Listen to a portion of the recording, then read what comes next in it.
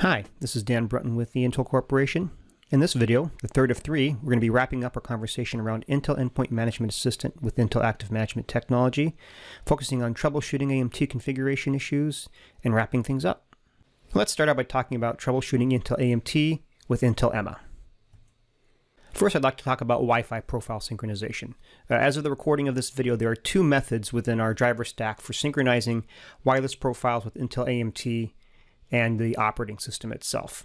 Now, if you find that you're having some trouble, there's a chance that you have the older method going, and these are the steps you can follow to debug that wireless profile sync.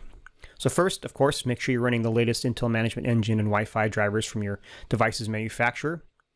Next, check the registry and look in HKey Local Machine, Software, Intel, Wireless, AT6. And there should be an option in there called AMT E. It can have a number of values, but the ones that we suggest using are one of the two that we have here below. So if you set a value of 2, it will enable a prompt that asks the end user if they would like to synchronize the Wi-Fi profile that they just created in Windows with the management engine. That's great for debugging purposes, but not necessarily great for production usage, so we also have a value of 10, which will silently synchronize new Wi-Fi profiles without prompting the end user.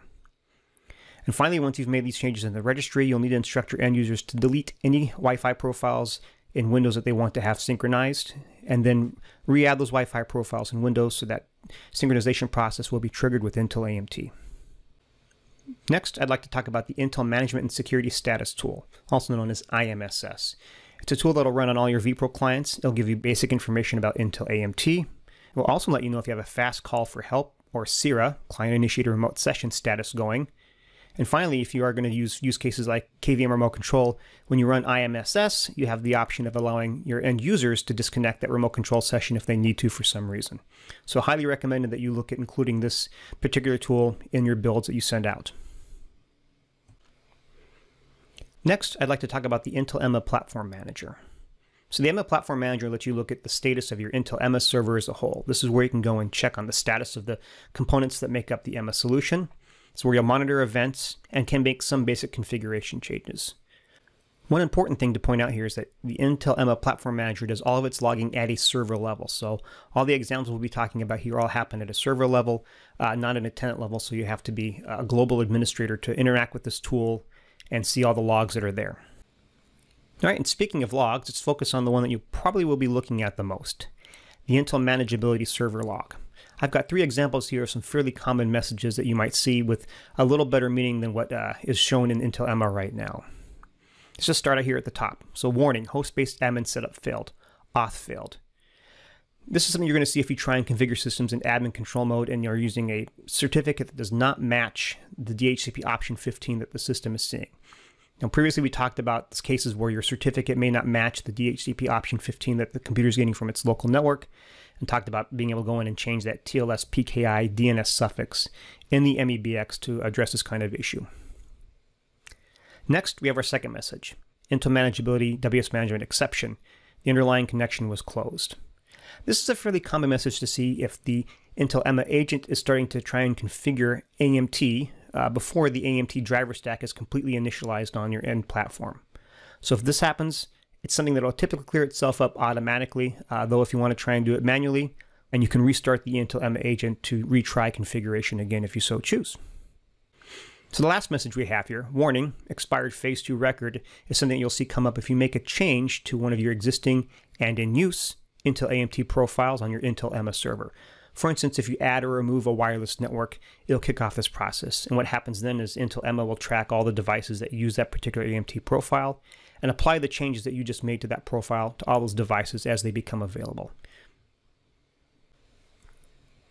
So we write our server logs to disk as well as making them available in the Intel EMA Platform Manager. So if you'd like to import those logs into another log management or aggregation tool, you can do so.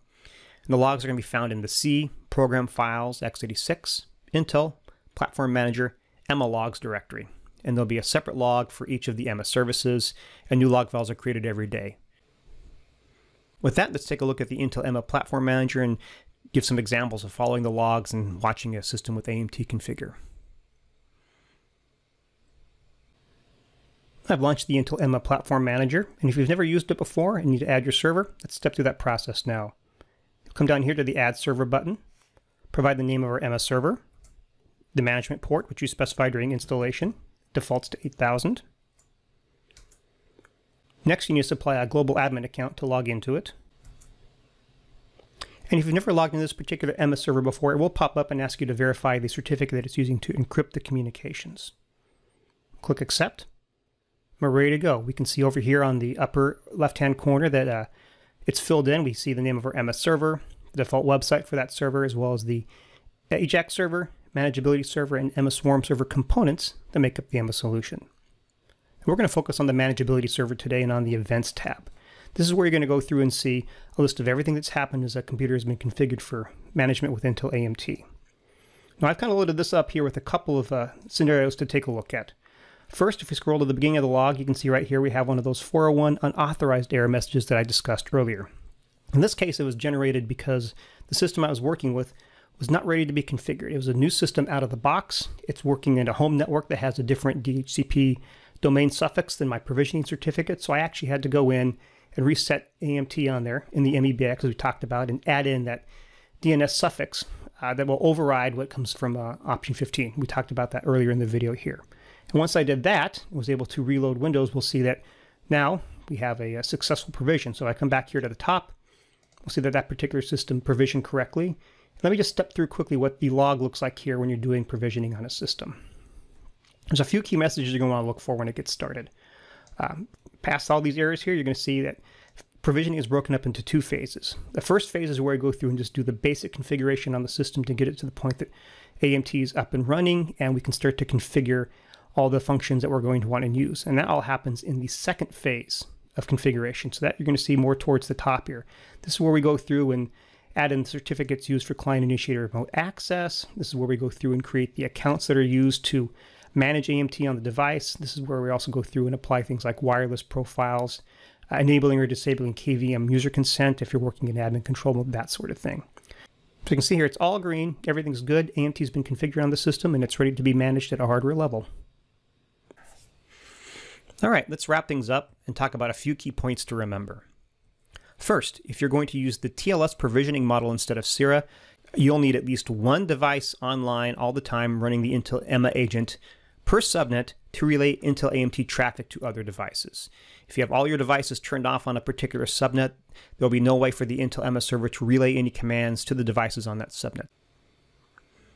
Next, if you choose to use random MEBX passwords when you configure AMT, make sure you have a copy of that before you remove the device from Intel EMA. When you stop managing a device in Intel EMA, the record for that device, including that password, gets deleted. And this is important because depending on the OEM for your computer, you may or may not have an option to reset that password or reset Intel AMT. So again, if you do use randomized passwords and are going to be removing devices from Intel EMA, just to be on the safe side, make sure you have a copy of that randomized password before you purge that device out. Next, I want to mention that Intel EMA does what we call a full unprovision, not a partial unprovision, of Intel AMT. So what this means in English is if you're running AMT version 11 systems in your environment and have added things like custom root suite hashes or PKI DNS suffix, that those entries from the MEBX will be removed when Intel EMA does an unprovision, requiring you to go back in and re-add those entries into your environment. Now, this does not happen on AMT 12 and above. This is a capability that's limited just to AMT 11. Well, this concludes the video series. Thank you for watching. If you have any more questions about this, please come find us at intel.com/vPro.